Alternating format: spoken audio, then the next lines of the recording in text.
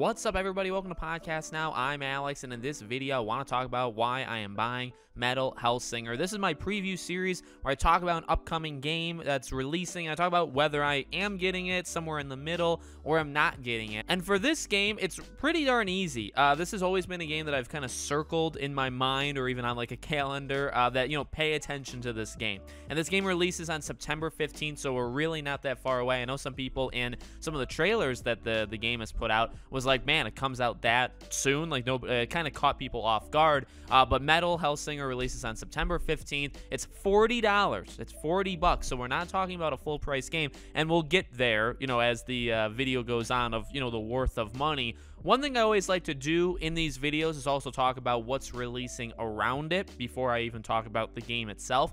And it's got a pretty open field. This is still in September, this relatively, like, in my opinion, nice period. There are some games out there, but there's not the avalanche that's about to hit about the second half of October. There are many games of all shapes and sizes that are releasing really within like 5-6 weeks of each other, and there are like dozens of them. So that's a more packed period. For this time, in my own personal belief, there's not a lot going on around the time Metal Hellsinger comes out. In my opinion, it's got that entire week. It's even got like the week after. You have The Last of Us, obviously, on September 2nd. You go to Splatoon 3. Splatoon 3 is September 9th. You go to the end of the month. You got Grounded for Xbox and Kena Bridge of Spirits DLC. So, I mean, there are things, but it's very, very light, I think, overall. So I really think this game kind of has the whole middle of September to itself, and it's just going to sink or swim based off of the game itself. So it's not trying to beat around the bush, really, this game. It's basically a Doom-style thing. It's a rhythm first-person shooter. You can tell that from some of the trailers as well, that a lot of the bullets and the shots are matching the beat of the song.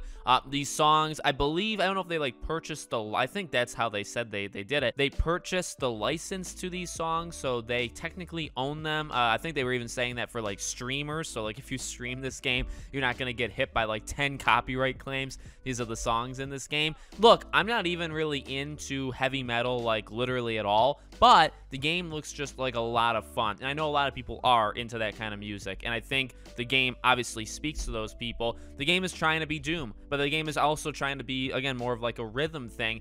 I really feel that people will accept this game if it's just a kind of like a discount price Doom. Doom Eternal, Doom 2016. These games are phenomenal, specifically Doom Eternal, and I really think it kind of whether or not that genre, that kind of fan base ever went anywhere, but it like brought them back to life. And so I really don't think you have to be the most complicated or the most over-the-top kind of game. If you're trying to do a Doom Eternal with your own somewhat spin on it, I feel like people are going to accept your game. And that's kind of the sense I've gotten with this game. This game, I don't think it's on anybody's radar for like game of the year. I don't think this is going to change anybody's lives, but this is the kind of game that you would think we'd have more of, right? Like after Doom Eternal set the world on fire. I mean, and not just like, was it a good game, but people also like played it, right? It's not like it was like a cult classic. Like people really enjoyed that game. You'd think we'd have more of the kind of speed running, just all of these different variations of weapons and enemies. And now the thing with this is,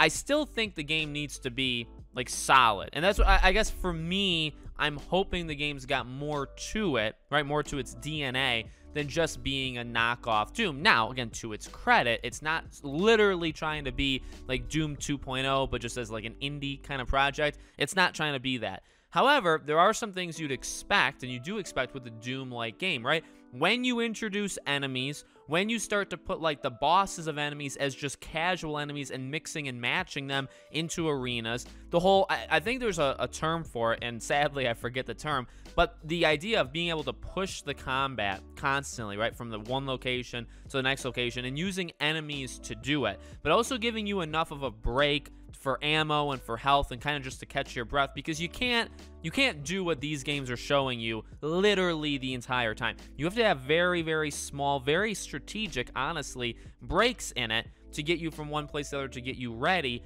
And that's what, again, a game like Doom, I think it's a masterpiece for a lot of different reasons, but one of the reasons is because of that. It knows, again, when to introduce weapons and enemies. It knows how to, obviously, build different environments, and it knows how to put the kind of different enemy classes in the environment to constantly be giving you something different. It knows how to give you health as you're attacking the enemies, so you're never having to kind of retreat, stop the game, right, pause the action because the action's supposed to be ongoing. These are the small things with Doom that make it special. So, you know, again, like, you see the gameplay of this game and you're like, oh, cool, like, you shoot things really, really fast. It's going along to music. It literally looks like Doom Eternal, like all that stuff. That's fine and that's good. I hope there's a little bit more to it where, again, there is a strategy with craft. I mean, you can do it, you know, really well like Doom, or you can kind of get a little lazy. And that's just what again, like, if it's not that, again, I'm not looking for this game to change my life. I'm just kind of throwing it in as those are kind of the layers of what makes these kind of, in my opinion, it's the layers that makes these kind of games stand out, and kind of like the special sauce that not everybody kind of identifies or notices, right? So if it doesn't have it, it doesn't have it. At the end of the day, again, it's $40. It comes out at a time that there really is no other game in my, like, for me, on my calendar, I kind of keep multiple different calendars. I also have an internal one in my brain. Like, this is it. So, like, when this game comes out, like, it's got several days, if not weeks, just all to itself in my mind when I go on and play games, you know, at night. This is the game I'll be playing until I'm done with it. So I'm hoping that it's good. I think that the safe bet is that this will be a solid game. And then there's just kind of that wiggle room of, well, does it try to recreate it, but it doesn't really have the chops of how to put levels together and that stuff, so does that lower it? Or is it surprisingly like just a well-crafted all-around game and it moves it up? You know, there's that. And again, I don't know, because again, like, I'm not into heavy metal. I know not everybody is, also not everybody isn't, but it's gonna be interesting to see, like, what the game, like, how does that feel to people? Like, hearing that kind of music just blasting, like, indefinitely, you know, the entire game. Is that going to help it to some, hurt it to, like, is that going to stop people from getting it? We'll have to see how that plays out as well. You know, Doom has a killer soundtrack, but it's not, like, this is their thing. This is definitely, I mean, it's in the name of the game. This is what kind of makes it stand out, so we'll see how it's different. So let me know what you guys think in the comments. Make sure you guys are subscribed, bell icon turned on so you know when all these videos go up. If you want to follow or support me anywhere else, all my social media is in the description below. Thank you guys for watching, and I'll see you all on the next one.